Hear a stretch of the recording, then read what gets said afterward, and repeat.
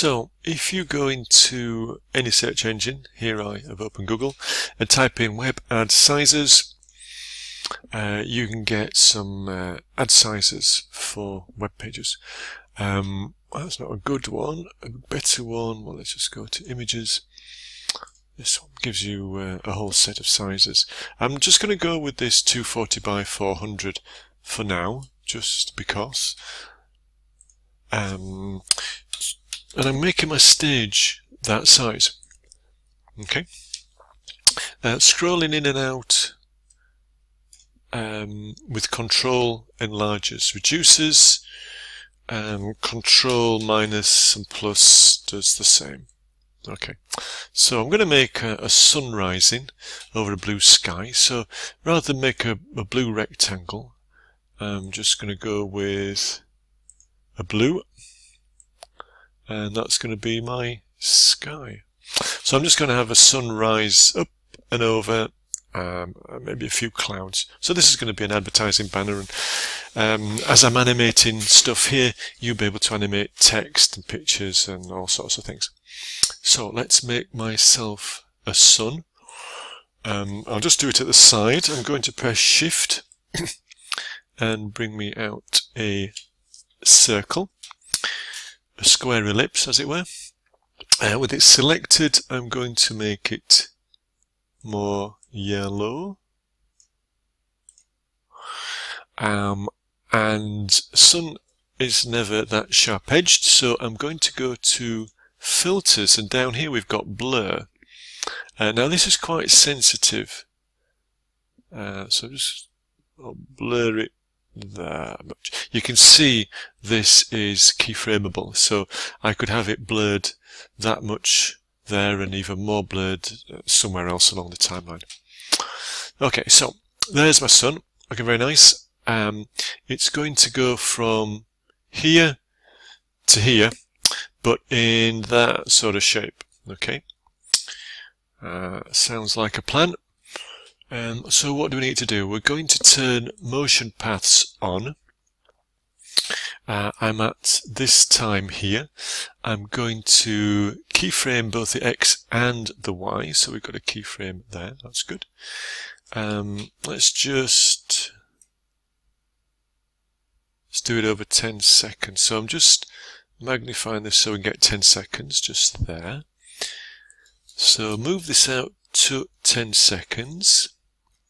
Let's just move that. Okay. So at 10 seconds, you can see this location here. As soon as we move it, we're going to get a keyframe here. And because we're doing motion paths here, I get a straight line. So I'm going to click on it and just offer up that point there so that our path is now like so. Okay, looks fairly decent.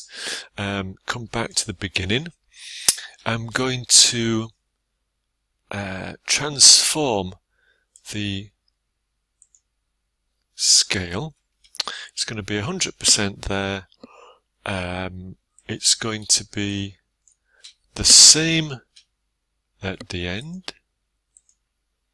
Okay, I think I could probably click that as well to put the points there.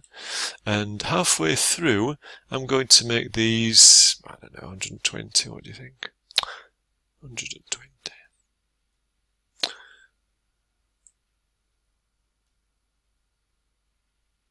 Maybe 120 is not enough to see. Let's just have a look. Maybe a bit more. Maybe 150.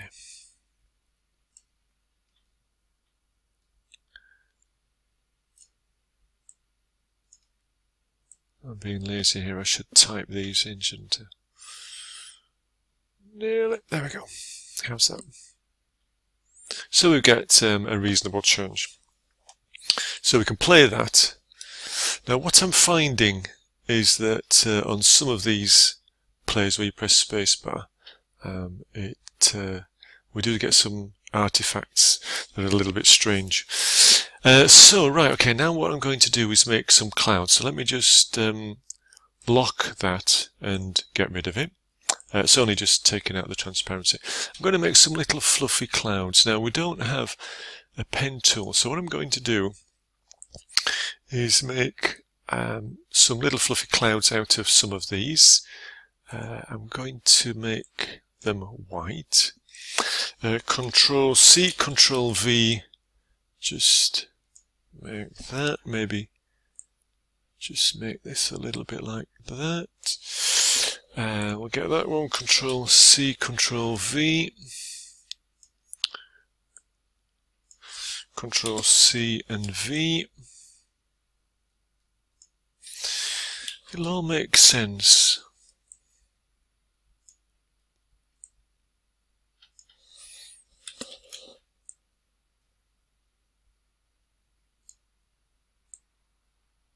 Okay, so a nice fluffy cloud. So there's several objects then. You can see we're getting our objects up here in the elements. If you're in outer space, what I should have said was you could drop this up here. Lessons, elements. The sun, oh, it's locked. I can unlock it. The sun, I need to call that sun. And then we know what it is. These I'm going to select and then right click, and we're going to have a look at these. We're going to group elements in a div. Okay, so you can see we've made a group, and now when I move any one, it's all there together. What I'm also going to do is, well, we could have if we put that there and we do Control C, Control V, I've made a second one. So you can see now that we have two groups. However, better alternative under symbols here is to convert this to a symbol. Cloud. I could have several clouds, so I'll call it cloud 1. And then here it is. There's my cloud. Now this is very much like movie clip symbols we had in Flash. And now I can take that away and bring a cloud on. Do I do it from there? I bring that there. And I can bring another cloud on. And I can bring another cloud on. So what I can do with these is go to the transform, rotate, I can resize, I can, let me see if I can colour. You used to be able to colour individual ones. Maybe you can, I don't know. The problem is, if I want to colour one cloud as a symbol now, if I double click, not the cloud name, because it changes the name, but double click this element here, you'll see that I go into the editing mode of the cloud. We can see here this is like a breadcrumb. I can go back to the stage, just like Flash, and then go back into the editing mode. And if I want to make this object coloured, I'm not sure if I can. Group elements, ungroup elements. So I can break these down into individual elements now. Okay.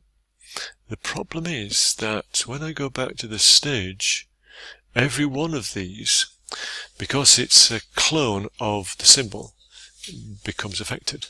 But let's not worry too much about that. What is interesting is that we can size these, and of course we can blur them. Perhaps we ought to blur them in here. It's not letting us. Okay, so maybe we can blur them here. Okay, this would make sense. So let's blur that cloud. let's blur this cloud. If you can see where we can colorize these, that would be good. We can, I guess, make them sepia, so we can add some yellow in there, maybe, yeah, a little bit. Okay, so at the minute, our sun, which is disappeared, let me just get the bottom of this.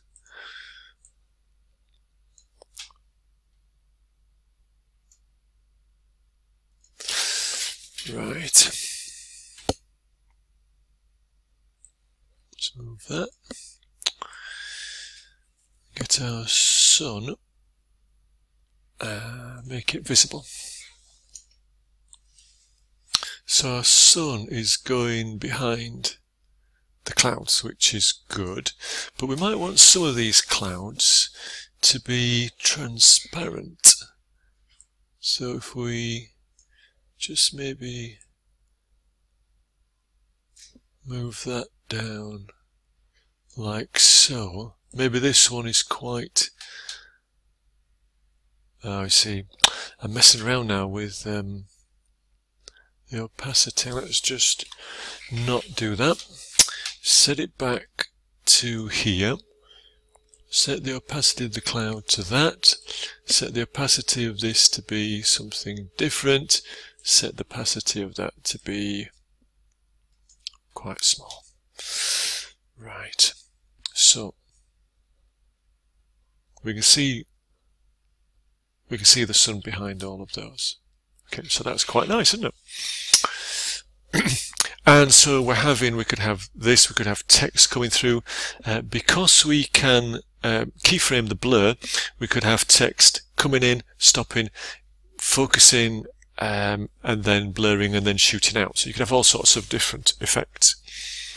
The thing is now, as I've been finding through the preview in a browser, when IE launches, Internet Explorer, whilst we've got transparency, it does not like blur, and some of the effects in IE are just not available to us. So let's have a look at this. Just put this in here.